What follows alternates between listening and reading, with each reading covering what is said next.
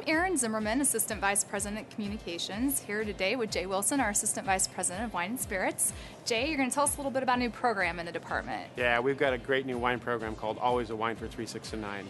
And it's a control label program and a private label program.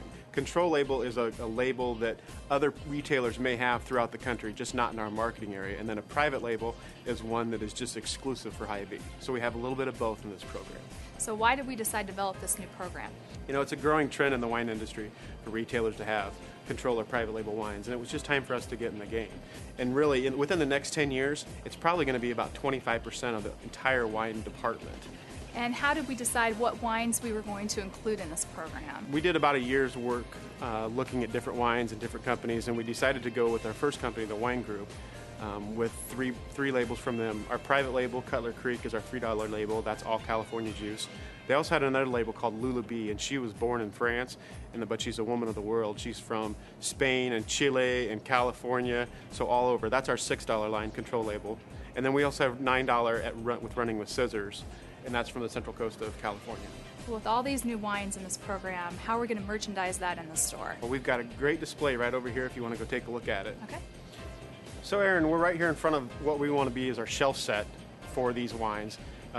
These are all in a 4-foot or 8-foot section. We want to keep them all together. We want the program to stay together.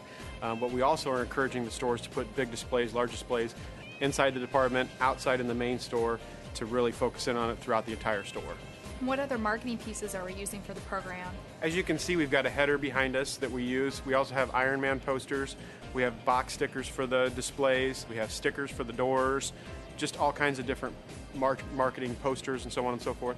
Then we're doing a lot with print and .com ads too.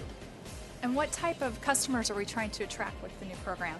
Erin, we really want to attract all customers, from the novice wine drinker all the way up to the expert. So there's a choice for everyone in this program. And as a customer, can I expect to see some new varieties? Coming in September, we're going to have 2 new lines in the $9.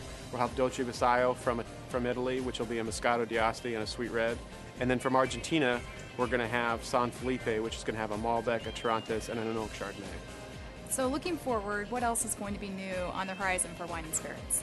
Just like with Always a Wine for 3, 6, and 9, this summer we're going to start developing a private label craft beer program as well. Well, thank you, Jay. That's great information on our new program, Always a Wine for 3, 6, and 9.